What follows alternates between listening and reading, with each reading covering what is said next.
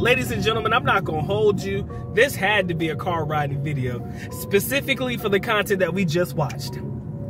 I don't know what that brother did to piss that woman off this bad that she was willing to risk it all, including her life and her own motor vehicle. Not only did she try to back into him and run him over, the brother got in front of the car, he dodged out of the car, and she ended up running into the building. But to take the cake, she backed up again, as you can see in the video, and then tried to run his ass over again and hit the side of the building again. I'm trying to think, what did this brother do to put this young lady in this particular mental state? I have always been careful with the type of young ladies that I choose to deal with. People think that I'm crazy, but sometimes you can read between the lines on a lot of ladies, right? So my mom, she has a coworker, right? And she shared a story with me about her coworker, and I'm not gonna get into the details, baby daddy issues and all, right? So we had this party. It was a get together for my mom's job and whatnot, and it was just a whole gathering, right? So the young lady came to the party. I think she was with her mom, and she light-skinned young lady, so I felt she had pretty privilege, and you could read it all over her face. She's probably used to getting everything that she wants, right? But then I saw this full back tattoo, and I said, oh dear God Jesus, y'all need to stay the hell away from this woman, because the look on her face and that full back tat told me everything that I need to know. Now, a lot of people think that I'm crazy when I say young ladies with full tattoo sleeves, neck tattoos, unless they're tattooing their eyebrows on or something for the aesthetics, the makeup part. Young ladies with like full sleeve tattoos or big ass tattoos, I believe that the majority of them suffered trauma in their lives. I don't know why I feel this way, ladies and gentlemen. I'm not no psychologist, but something tells me that if a young lady is willing to put ink on their body of such a large caliber, full back tat, like I said, I would even say from the top of the shoulder down here, like that part covered, that shows a little bit of an indication there might be something crazy going on. But a full sleeve, something went wrong in your life somewhere. Me, young lady with a cute little tattoo here and there, like my wife, she has 2 tattoos, one here and then one here.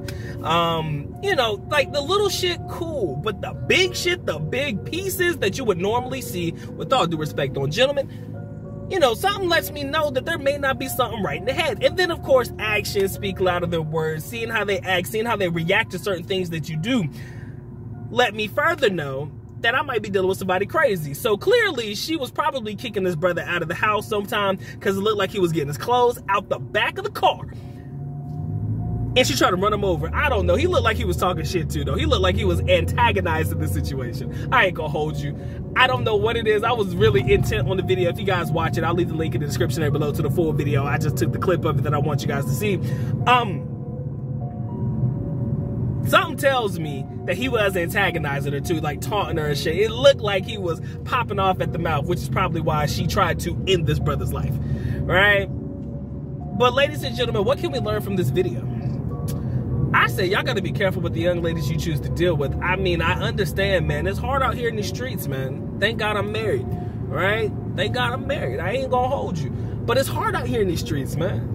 Dating or finding a young lady that's willing to, you know, fit a standard. Ladies, vice versa. I know it can be hard to find a dude to fit your standard as well. I know. I ain't gonna hold you. I ain't gonna sit there and say it's one way. But, you know, there's a psychological break. And I know this about ladies because I've seen it happen on more than one occasion. There is a time in every woman's life where logic is completely thrown the fuck out the window.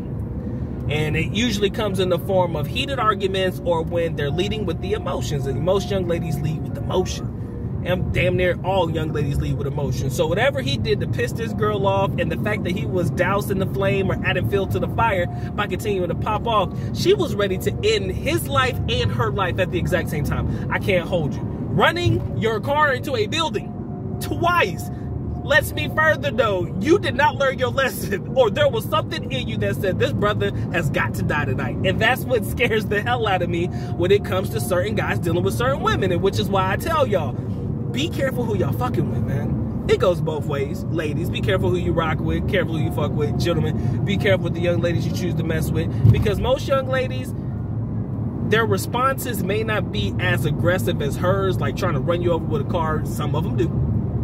But they might try to poison your food or something, you know, some subtle shit, right? I mean, and with ladies dealing with guys, you know, man, the protective, not overprotective, that was the bad term, but the aggressive type of dudes that be, you know, real aggressive, not wanting you to talk to other people and stuff, that type of abusive, controlling type shit, you know, y'all gotta watch out for that as well. But anyways, ladies and gentlemen, I just wanted to get that off my chest. I did find some humor in this, but I did find it to be rather concerning, because the problem that I hate to deal with, that I hate to address, is the fact that sometimes young ladies will probably say something along the lines of, oh my God, I was mentally distressed, or I had a psychological break, or whatever. And in this case, I would say it would be true, but sometimes when it comes to them yeeting and deleting, sometimes it happens and they kind of use it as a defense, right? They had a break, right? Oh my God, he did this to me and I was doing this to defend myself, or, oh, I broke and, you know, he cheated on me or whatever and this happened and I didn't know what was happening. You know, claim insanity or some shit, right? Not guilty by reason of insanity or some shit. So again, man, y'all gotta be careful who you rocking with. I love my young lady, and, you know, there's certain things about it, and when you're in a relationship, you're gonna notice this. If you can't read the room, or you can't read when your lady mad or something about some shit, that's a problem, because you ain't gonna never know when you fucked up. You will never know when you messed. Man, that's all I wanted to talk about today. Unfortunately, I'm hoping that brother ended up okay. I'm hoping she's okay. But let's just be honest, that car is not okay. The car is not okay. It's gone. It's gone. If it still runs, I need to know the model of that particular vehicle, because that is one sturdy vehicle that can be ran into a wall twice and still manage to run. I need to know the model and the make of that car. I could probably see it in the video. I just gotta watch it again to check it out. But hope you guys enjoyed the video. Hope you guys enjoyed the reaction. This has been a good doc, man. Y'all take care. Y'all stay blessed. Doc is out.